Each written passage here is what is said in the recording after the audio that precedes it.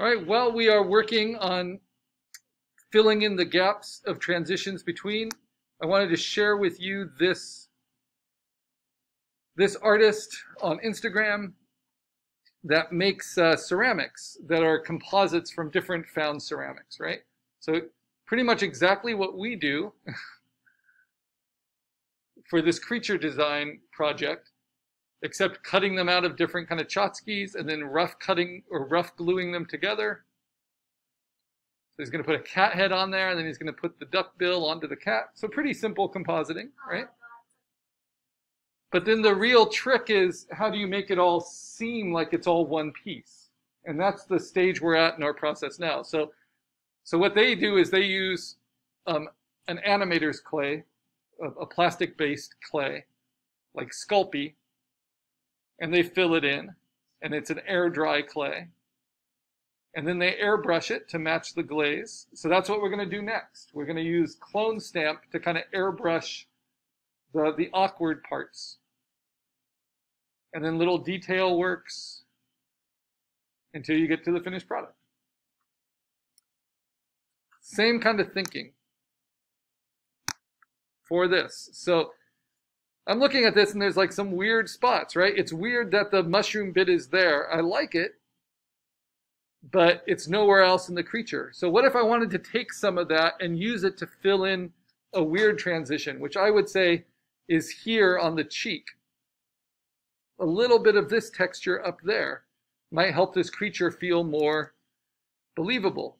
So what I'm going to do is take that mushroom and I can duplicate it. This would be the compositing way to do it, right? And then I can just rotate it and bring it in as part of the head, kind of as a little collar piece, right? And then I can warp it so it doesn't look quite so copy-pasty. And I can overlap it with the texture under.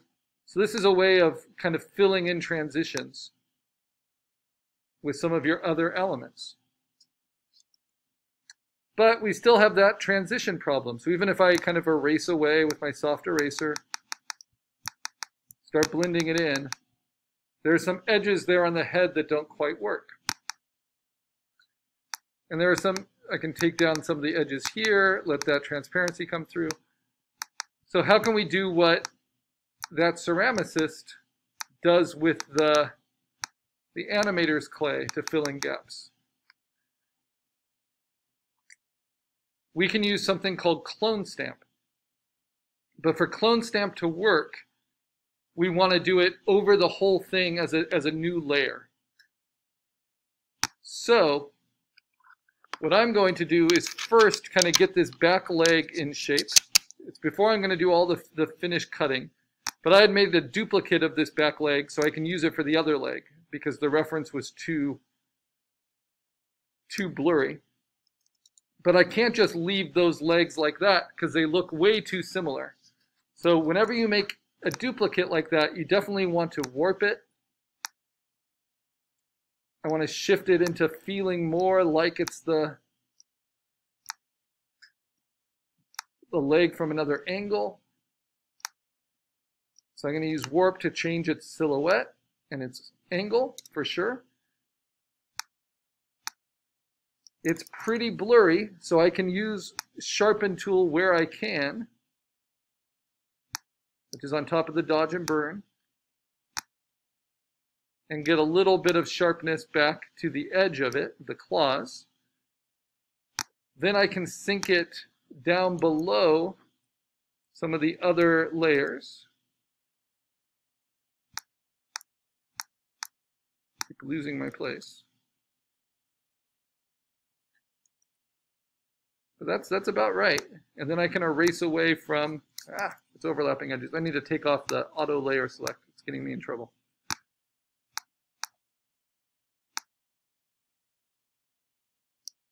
So now I'll just use my eraser. I'm going to start at 100% opacity, soft edged.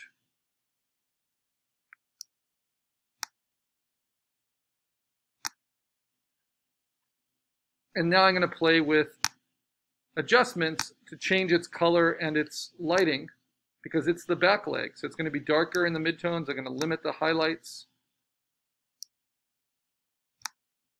And then I will maybe tilt it a little bit using transform. And then if I want to really get in there and change it, I'm going to internally composite this toe. Make a duplicate of it, Command J, and then move that here, and then play with its positioning. So it looks like there's a big toe there, and then with this toe underneath, I can actually cut it out. Let's use my lasso. It's pretty soft, so I can do my own choice of where to cut these details. But we want a creature head to toe.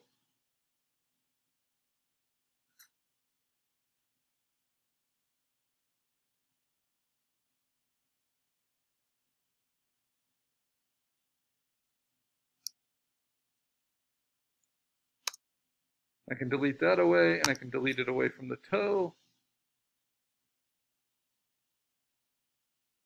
And I can actually delete that away from some other layers too, like the belly.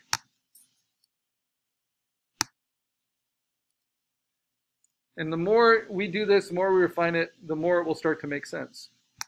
Then I can take that foot,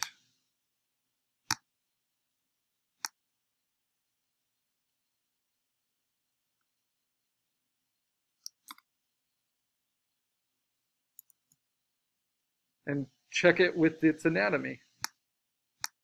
With where I think the hip should go, I can merge it with its toe. Maybe grow it a little bit, because the hips aren't that far apart. Maybe warp it, so it feels like a better overall silhouette. All right. Okay, now clone stamp. So how do we do this? I have the head locked. What I probably should do is get rid of these smart objects that made the body, and then group the body now all together by selecting all these body layers, clicking on the folder icon at the bottom of layers, and then locking that. Now I have a body group and a head group.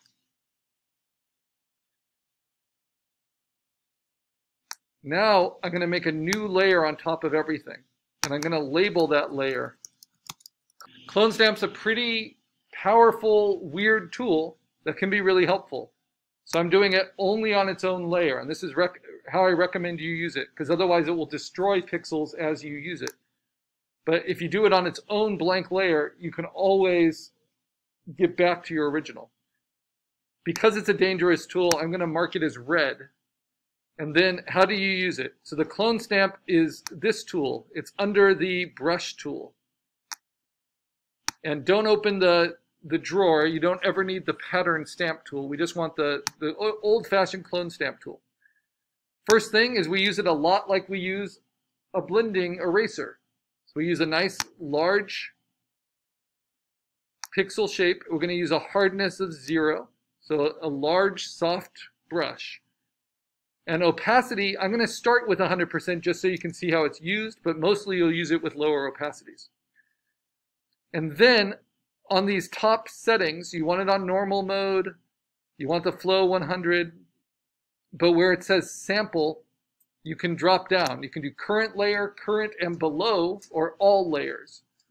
And I'm going to always say, whoopsie, let me help. All right, so before we use it, we'll take some deep breaths, and we're going to set it, instead of being just the current layer, because the current layer is empty, that's not going to do anything, we're going to set it to do current and below. So that means it's going to stamp, copy from any layers underneath.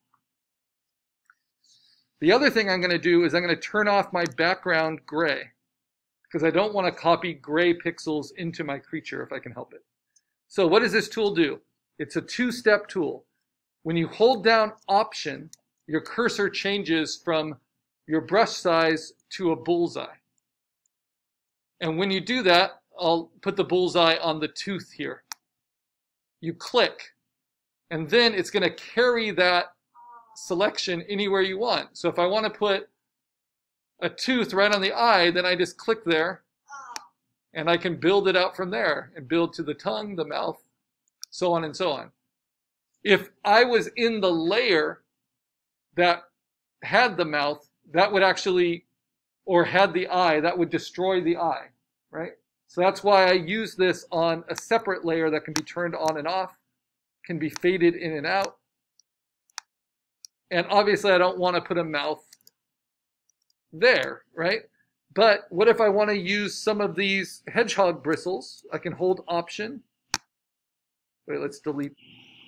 Because I'm sampling from any layer below, I can take some of these hedgehog bristles and I can put them at the tips of the ear if I want. This is pretty dramatic. This is at 100%.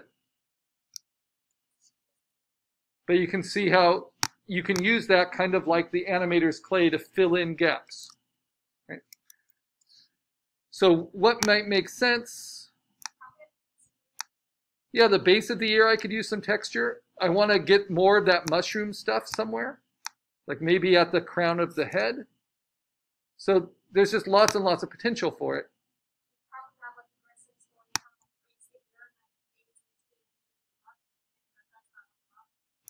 Yeah, let's try a little bit of this mushroom texture on the head. And then going into the bristles, right? I can do that. And then you can also use clone stamp at something other than 100% opacity. But you can also just erase away from it later. Let's put a little bit of that mushroom pattern into the ears. And then going into the bristles, like Hyde suggested, at the base of the ear, right? And then I want to do that on the other side too. It's very easy, just like dodge and burn, to overdo this. And once your selection travels with you, right? So you have to go back to where you want to clone from often to reestablish it. But because we're putting it on all one layer, then what you can do is go in with your eraser and blend it in more believably. We can even dodge and burn just the clone stamp. So in the shadow of the ear, that clone stamp should be a lot darker.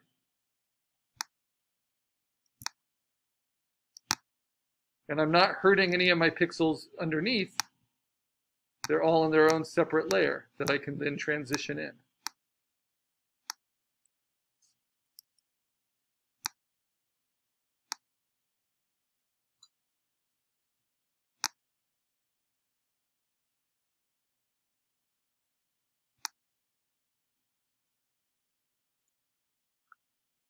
So what if I want a little bit more of that kind of mushroom spottiness on the hedgehog? Well, clone stamp's a good way to try that. A whole lot safer than erasing from some of your source layers. So go to the clone stamp tool, hold down Option.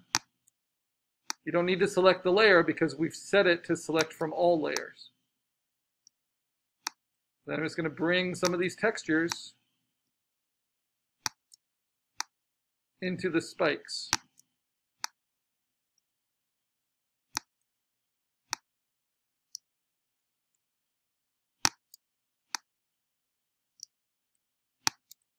And then this is a little bit more wild, but if I turn off every layer, you can see just what's on the clone stamp, and it's just that.